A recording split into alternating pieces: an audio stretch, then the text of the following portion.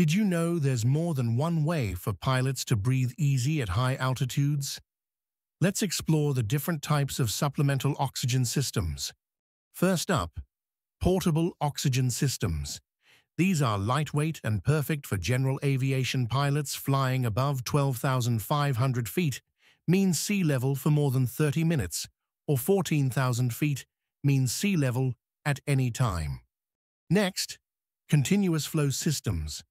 Common in non-pressurized aircraft, they are effective up to about 25,000 feet MSL, but may require higher flow rates at the upper limits. For flights above 25,000 feet MSL, diluter demand systems are your go-to. Oxygen flows only when you inhale, making them efficient and suitable for higher altitudes.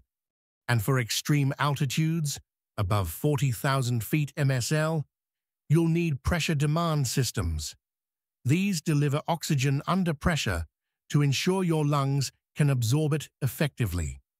From portable tanks to pressure demand systems, each plays a critical role.